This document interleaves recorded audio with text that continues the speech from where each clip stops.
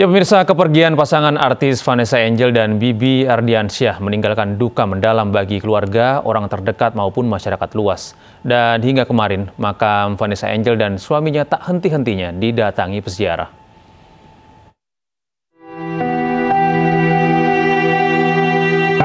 Dua hari pasca dikuburkan, makam Vanessa Angel dan suami Febri Andriansyah tak pernah sepi dari peziarah.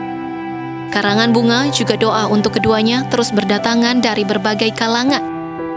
Warga yang ingin berziarah, mengenang dan memanjatkan doa untuk Vanessa dan Bibi datang dari berbagai daerah. Meski pernah tersandung kasus di masa lalu, warga mengaku terinspirasi perjalanan hidup dan jatuh bangun keduanya. Perjalanan jatuh bangunnya mereka, perjalanan cinta mereka, perjalanan kehidupan mereka, rumah tangga. Sebelum menikah juga pernah putus nyambung gitu. Terus kemarin cobaan anaknya juga, aku kasihan banget sama anaknya.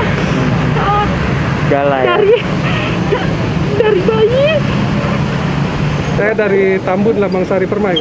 Karena saya memang satu mengidolakan sosok seorang Vanessa yang benar-benar dia berjuang gitu kan, benar-benar berjuang.